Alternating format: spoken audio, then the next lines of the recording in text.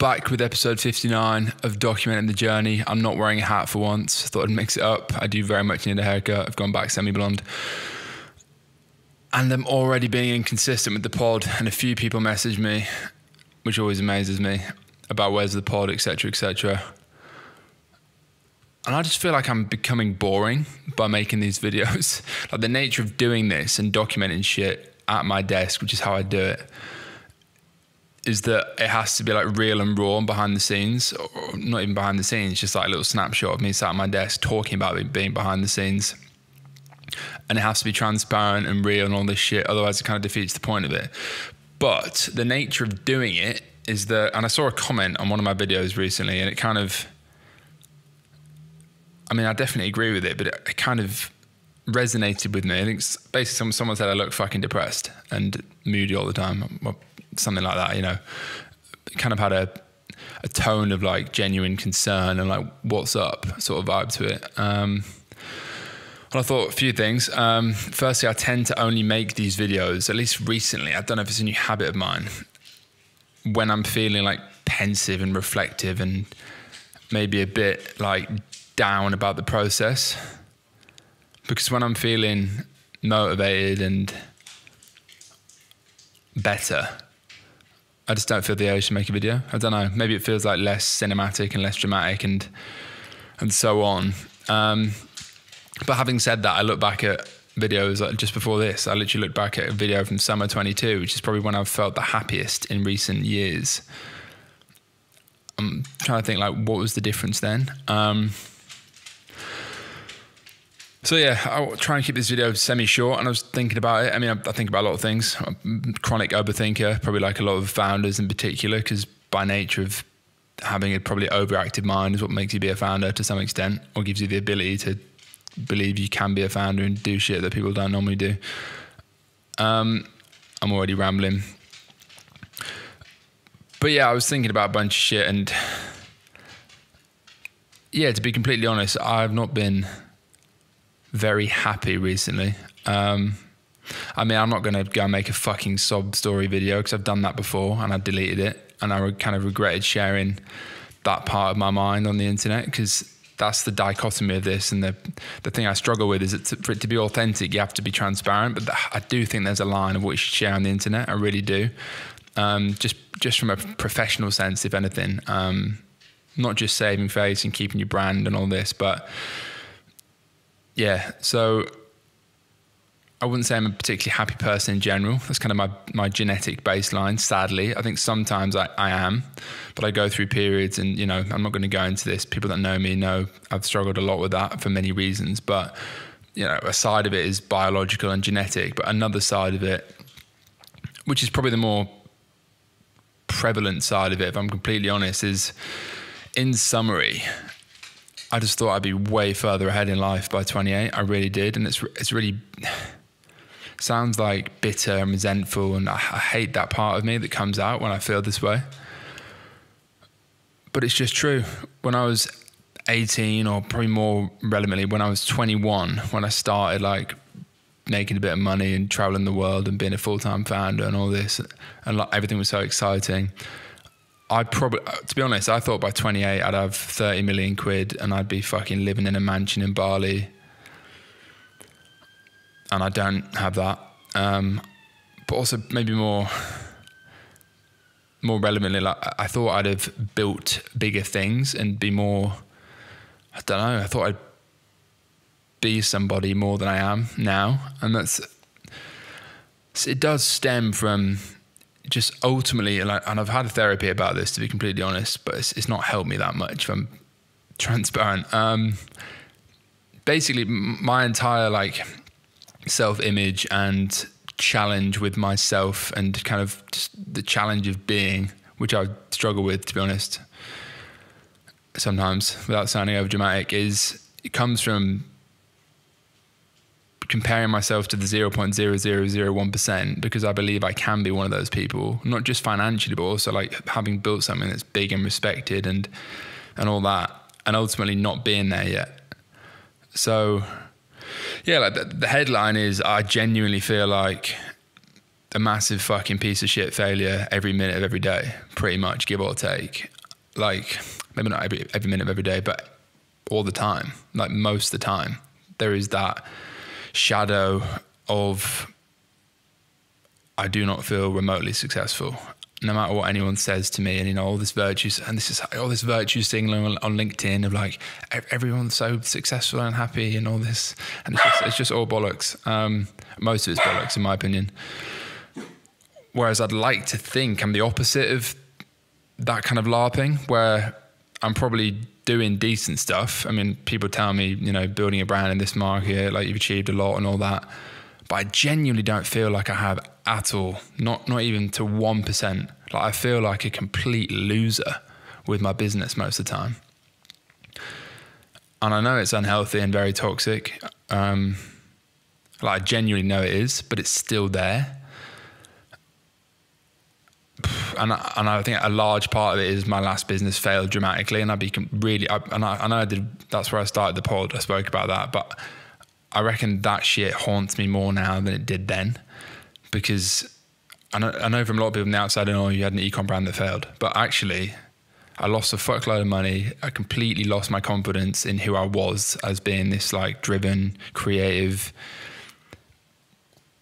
kind of happy-go-lucky founder type. And honestly, ever since 2021, I genuinely feel like I've been a different person.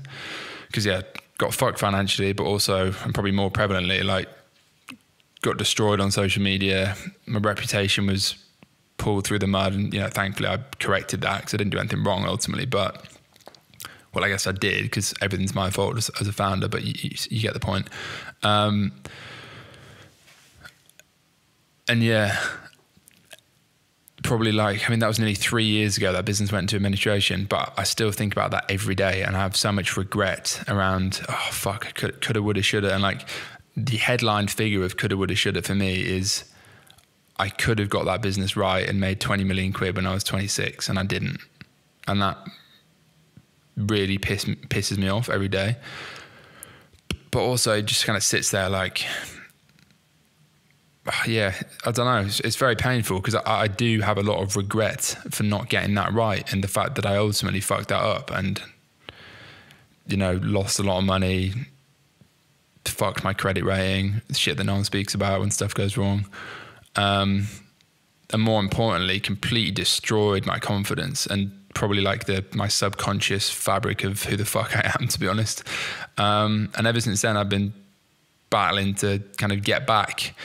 And it's funny, in like 2022, if anyone follows my shit, you know, I lost a load of weight, got fucking shredded, ran a sub-3 marathon, started the business, got over my ex-girlfriend, all this shit. It was like a pretty good story.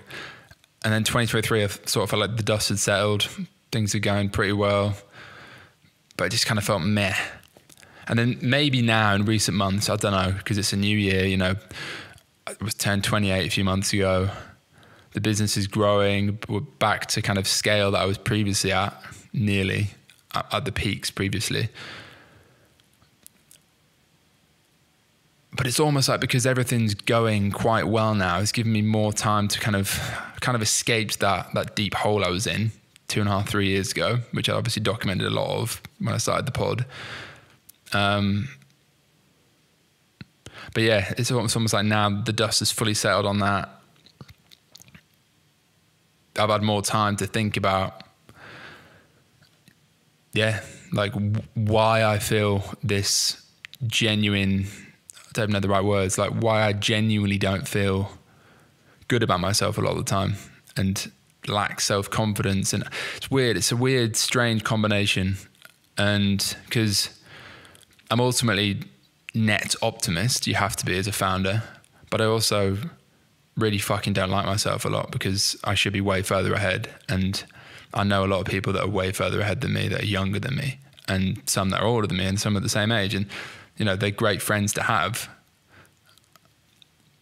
But the downside of that, I've been fortunate enough to spend my formative years since like I was 20 years old, surrounded by entrepreneurs and ultimately people that have done very well, either financially or, you know, built sick brands and genuinely go hand in hand and lived cool lives. And I guess also, this is a fucking therapeutic one, isn't it? But I made a lot of money and saw a lot of fancy things, had all my dream cars, lived in the penthouse flat, traveled to every fucking country on first class, on Amex points, all this in my early to mid 20s. And the bar has been set so high for me now that I guess things that would, you know, really excite someone. For example, I remember when we went into Holland and Barrett,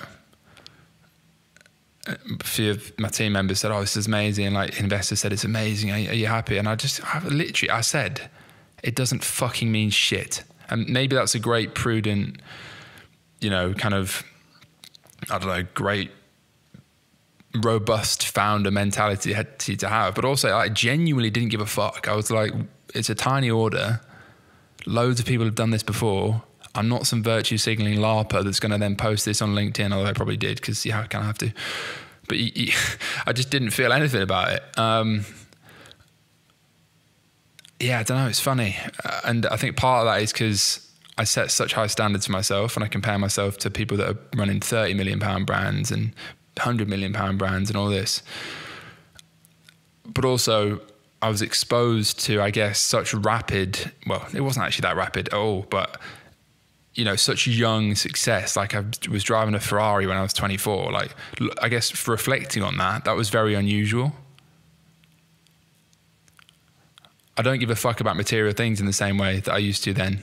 And in hindsight, I was very stupid with a lot of money that was coming in at the time, but you know, don't regret it. But that felt normal to me back then because I hadn't grown up around it at all, come from a normal family. But I mean, I'd grown up in my formative entrepreneurial years around that and normalizing that. And yeah, I mean, that's great things to have happened. I've experienced so much and met great people and, you know, experienced bad things as well in business, which have made me objectively a better entrepreneur. But the shadow that it does have on me now is, you know, I've done all that. Ultimately, the past few years, my life has been, I guess, less lavish because, I mean, partly because I was fucking stupid back then, but also partly because the business has been smaller and I've intentionally, you know, chosen to lead a slightly more humble life, which is probably a good thing. But yeah, there is a contrast. And I think growing stuff and being profitable and all that is a lot harder than it was. I'll just fucking say that. And everyone will say that. But yeah, I don't know where I'm going with this, but like, there's a few things, genetic predisposition for sure, which I'm not going to go into, but I've made videos on that before. Massive failure in the past and, well, genetic predisposition, being exposed to success really young and as a result, setting my standard for everything so ridiculously high. Like, I guess, you know, compare myself to the 0.0000001% in everything I do. And therefore, when I'm even in the top 1% or top 0.1%, whatever it is, in something, I still feel like a fucking massive failure because there's people ahead of me. And then the big, you know, the fucking big whammy was my massive dramatic failure 3 years ago, which I don't think many people can understand how painful that was. And I'm not just talking about, oh, the business went into, you know, there was a lot of shit I haven't spoken about that happened off the back of that. And I'm massively scarred by emotionally more than anything. But yeah, it's probably something I have to deal with. And I convinced myself that the answer is just make this business way bigger and make a fuckload more money. And then I'll be happy and and that's the answer to everything. But a part of me is now like mature enough and self-aware enough to know that I probably won't even fix it. And I'll just always think,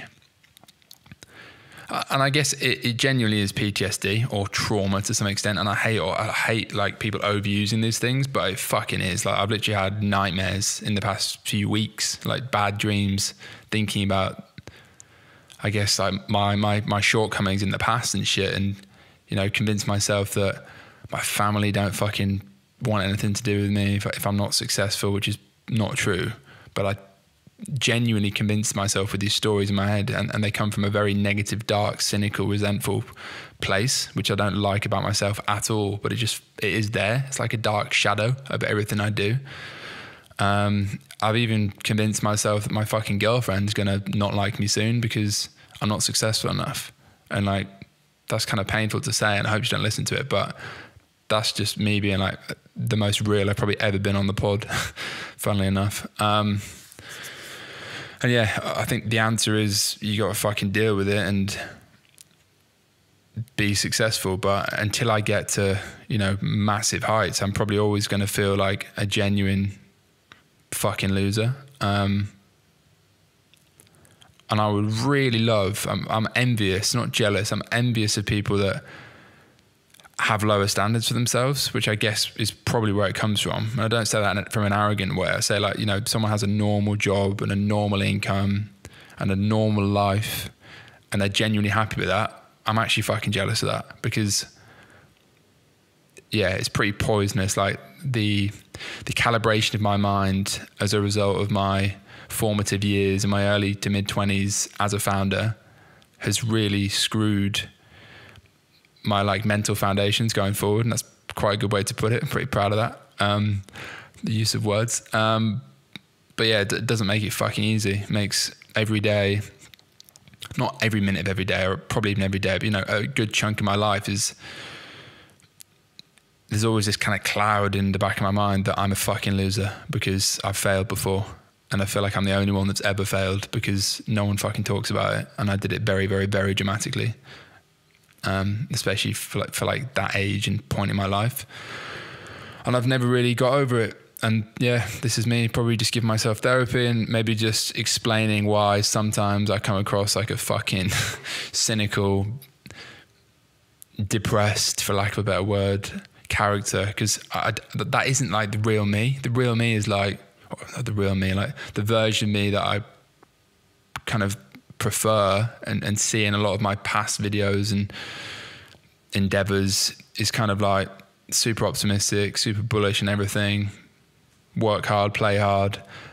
But yeah, there's been a shadow across me the past few years, and I'm going to stop rambling, but maybe that explains why. But yeah, I struggle with it every day, and I don't really know where to go with it because I've spoke to my mates about it and they don't feel that way about themselves, so it's difficult. And I feel like I don't want to come across like some fucking pussy, because I'm not that either, because I've never been someone to just, you know, put my head in the sand and not get on with shit. Like, I train, I look after myself, I work hard, I'm building something. You know, by 99%, I'm also aware of the reality from like most people's perspective. By 99% of people's perspective, I'm doing really well. I've got their dream life. I'm running a startup that I created. We're doing millions in revenue. You know, I'm on the right path, but I just don't feel that way. So yeah, something I need to work on. And this was meant to be a 5-minute video or a 10-minute one, and it's now 18 minutes or something. But yeah, I don't want to be too doom and gloom, but I just thought I'd give context onto why maybe I come across that way sometimes, and especially on this channel. And yeah, I'm going to keep working at it. I'll keep documenting the process of trying to shake that feeling about myself off by ultimately building a fucking big business. And that's not easy, but I've committed to trying to do that. And I've also committed to trying to document doing that on this channel.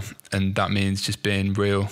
And hopefully this is relatable to some people, because I mean, that doesn't feel like it is. And that's what makes it harder, because I feel like I'm the only one that feels like this, but I'm sure everyone's got their own shit they're dealing with. And this is a big chunk of what sits in my brain, probably like unprocessed a lot of the time. And sometimes I think I'm shooting myself in the foot by putting this stuff on the internet, because what if the wrong person listens to it? What if it gets taken out of context? What if it gets shared to someone that I'm trying to come across a certain way to professionally or whatever, or a new team member or something? But yeah,